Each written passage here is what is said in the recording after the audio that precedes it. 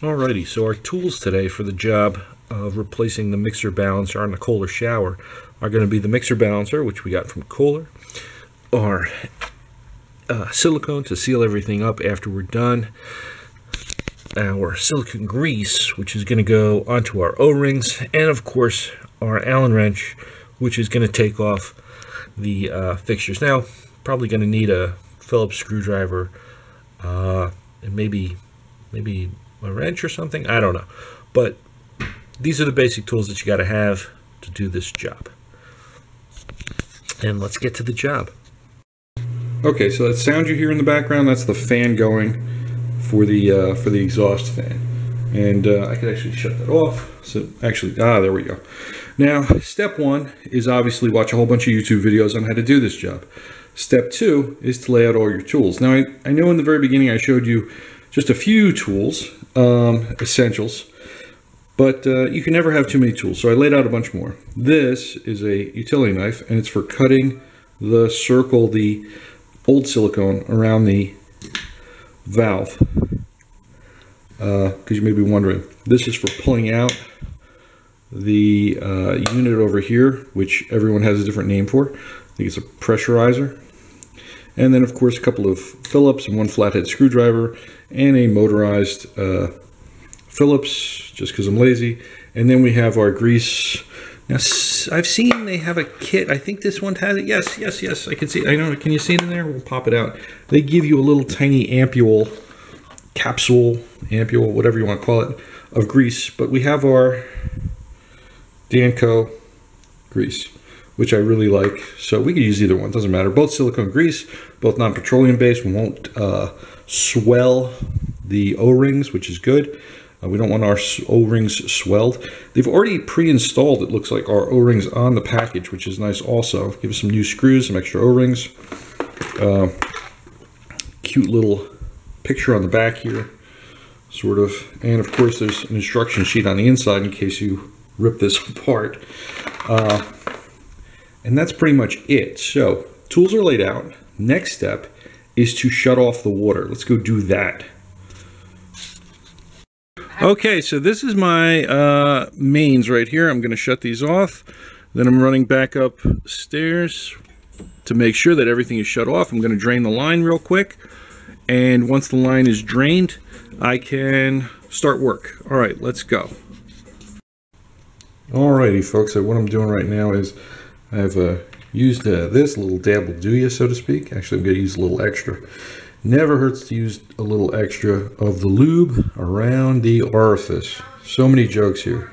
So many jokes here, folks. So many.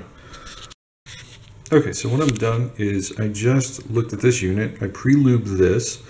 I put the O-rings over here. And if you look at the instructions, you'll see it says cold right there. So if we look right here, can we see this? Is this going to focus? Focus you. Cold, it says cold right there. So this tells me that this is the cold side when this is going in. So I know that this is going to be on top.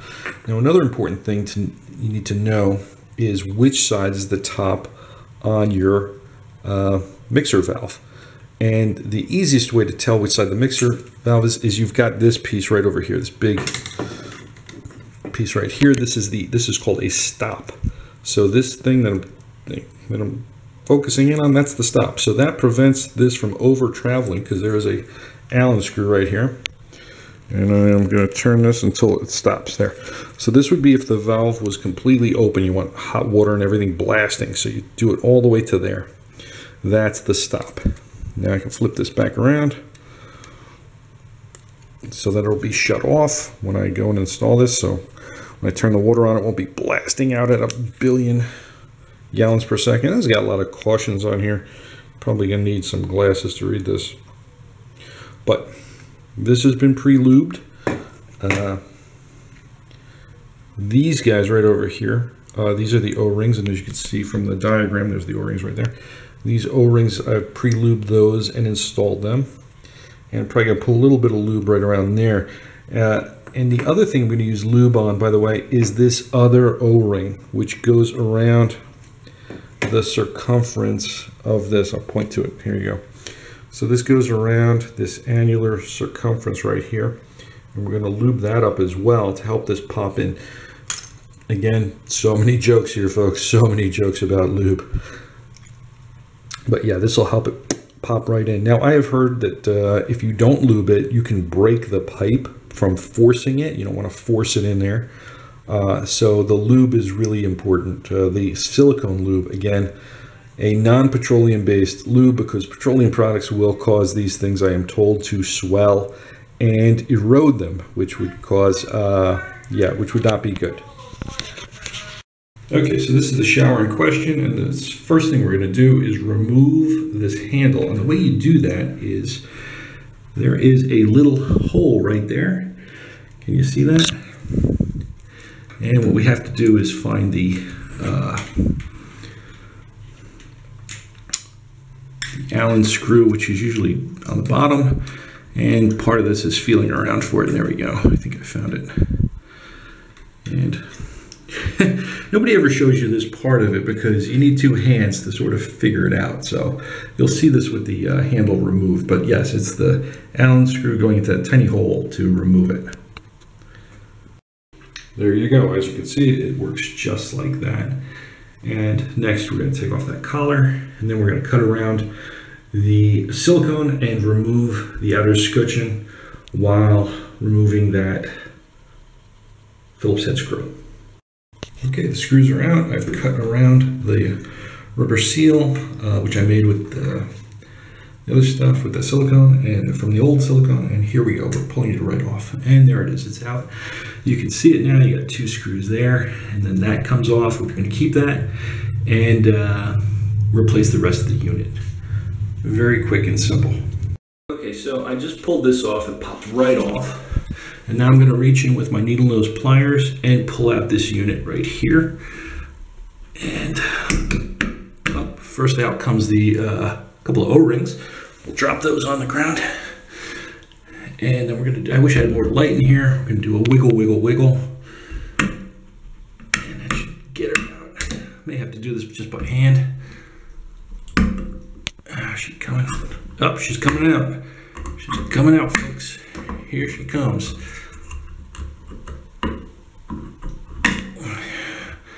This is like watching the Geraldo Rivera pull out the vault of Al Capone.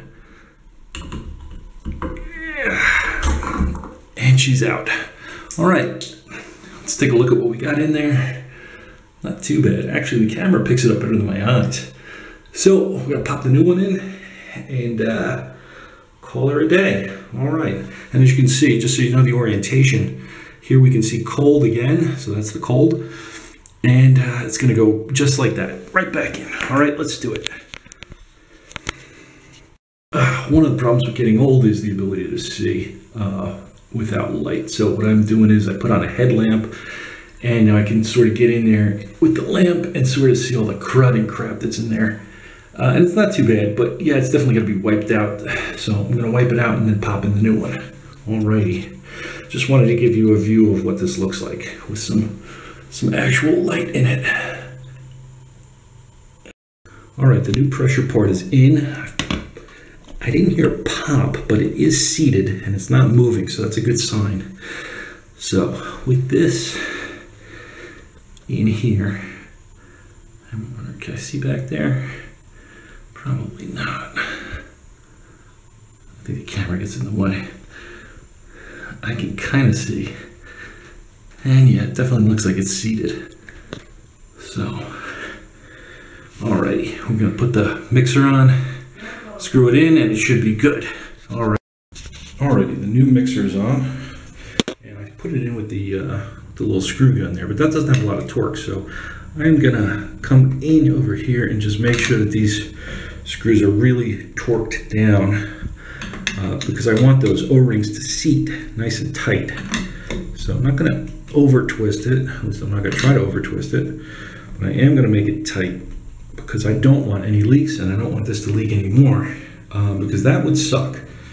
All right, now to put it all back together and turn the water back on and test it out. Okay. All right, folks, we're just about done with this job. I just put on the advanced silicone stuff. Now, it says on it specifically low odor somewhere on here. Where does it say? Oh, yeah, low odor right there. Low odor. It still stinks. Now, it doesn't stink as bad as the old stuff stank, but it still stinks. So if you have a sensitivity to that smell, and I think you know the smell I'm talking about for silicone, then you might want to use something else. Having said that, this is the best stuff I've ever used. I've never had a problem with a leak after using this stuff, so I highly recommend it. And I just deal with the smell. So let's put it all back together and turn on the water and be done with this project. Those are the parts from the old one. Here we go, we've put this on. As you can see, it's still glistening. Just tightening up the screws here. Always good to have tight screws. And we are in the off position. I think it said it takes a little while for this stuff to dry, but it's very waterproof, which is great, which is its purpose. Don't forget the screw underneath here, 2 screws.